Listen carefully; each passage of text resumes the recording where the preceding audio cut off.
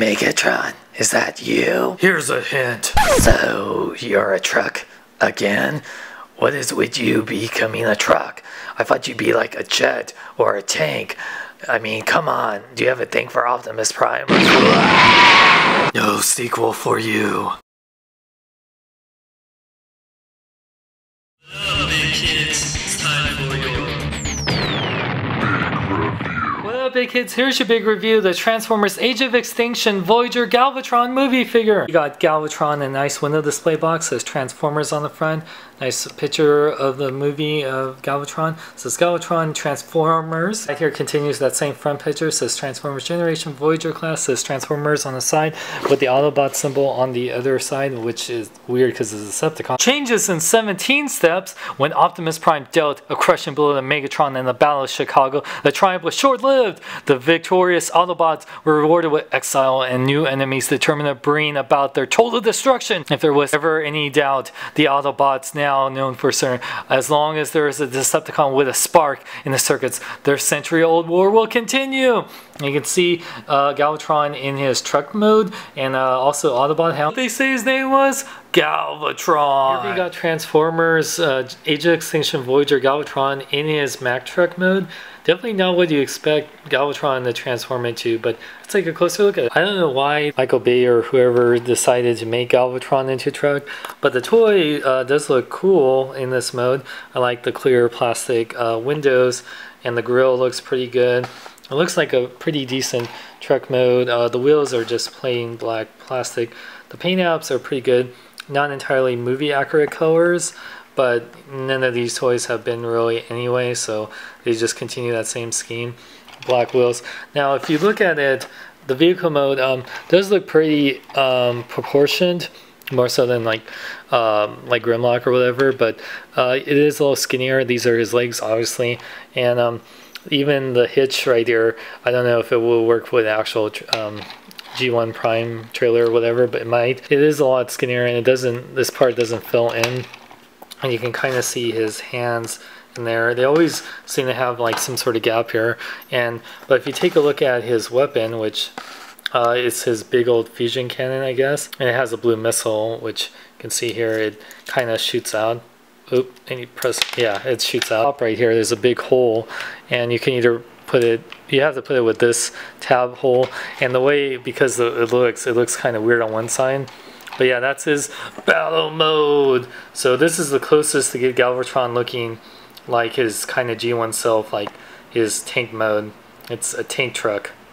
Yeah, whatever.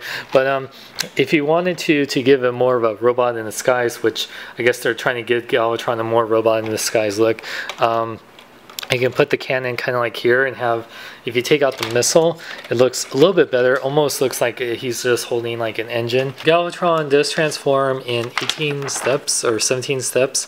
It's really easy and see the instructions. So let me show you how to transform him. So the way you would do this first, you kind of separate his legs, and actually you want to take these parts right here on the side and bring them to the wheels, collapse them. Then you want to take out the feet, take them out, and then rotate it. And by the way, you want to actually pull out the heel, which they don't do in the packaging. And then with this part right here, you want to actually take the wheels and bring them to the side right here. Then you want to kind of bring this out. So you can see the arms right here. You bring them, and then they clip into place right here. So bring the arms out, clip them into place, and then the head you just bring forward. The back part, you actually bring this to the top right here. And the way you work, you tab this part in, and this folds in, kind of giving him little wings. And you just kind of tab this part down into here. There you got Galvatron in his robot mode. I really like his robot mode. Even though he's a shell former, he's not as bad as the leader Optimus Prime. The one thing you notice, his sculpting on his head is really nice, but because of the lack of paint, you can't really see it, and that's a real shame, because he has a really cool head sculpt.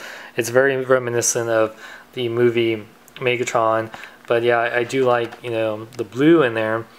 The gray plastic isn't, it's okay, but the blue is nice, and you see the Decepticon logo on his arms. You know, he looks pretty decent in this mode, really, and yeah, his feet.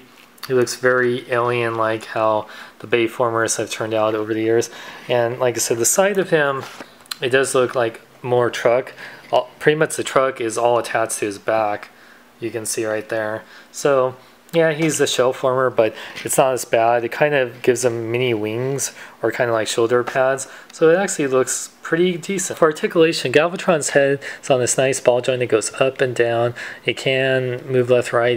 His head, the way it's shaped, it can't really rotate, which sucks. It keeps hitting like this part right here, but it still has good motion. The arms can go up and down. The shoulder pads go up, but he still want to be able to rotate. You can kind of rotate it if you cheat like that. But yeah, it can, and like it can only go up like that high, which sucks. But yeah, it has ratchet joints to go in and out. Rotates at the bicep right here. It has 2 points of elbow articulation, which is great. It does look a little bit weird though, but oh well. No wrist articulation or waist articulation, but his legs do go forward and back, in and out on nice ratchet joints. Rotate the other part of the leg. He does bend at the knee, but it's a very small bend because the way his transformation is. And his ankles do pivot forward and back, and he does have an ankle pivot side to side. Now you can take Galvatron's fusion cannon, and he has a tab right here. You just put it in his hand. Kind of makes it look like it's part of his arm, which looks cool. I kind of wish you can plug it in the side, give it like a G1 Galvatron look, but overall he does look pretty badass actually. Hey, Optimus, Mr. Prime time. I want you to see something. Come on, looky. Come on, it's pretty neat. You'll think it's awesome. Come on, look. Prime, I'm a truck. Big truck, just like you. Oh yeah, I'm awesome. Galvatron, you are a mother trucker. Size comparison time. So here you can see that the Voyager Galvatron works with the other Age of Extinction figures. He is smaller than leader Grimlock, which he should be. Grimlock should be much bigger. He is the same size as the Voyager Evasion Mode Optimus Prime.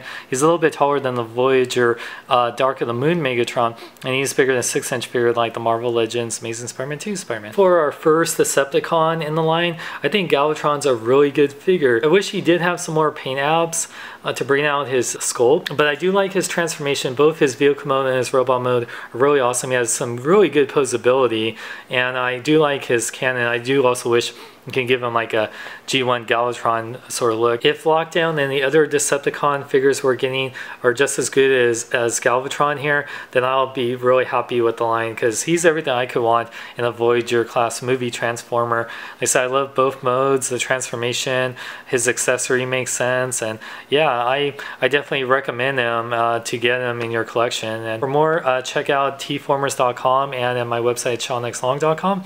I'm Sean Long, may I live long and love life. And also subscribe to John 3.0, who voiced Optimus Prime in the video. At least Galvatron won't sound like Mr. Spock this time. Live long and suck it, Galvatron. Hi there. My name is Optimus Prime. The corny jokes in this video do not necessarily reflect the humor of Optimus Prime and John 3.0. Autobots, transform, and subscribe to John 3.0. At DC, Sorry, Wonder Woman. You're just too confusing for a solo movie. The world isn't ready for it. You can make a cameo on me and Superman's movie, though. meanwhile at Marvel, here's a talking raccoon with a machine gun.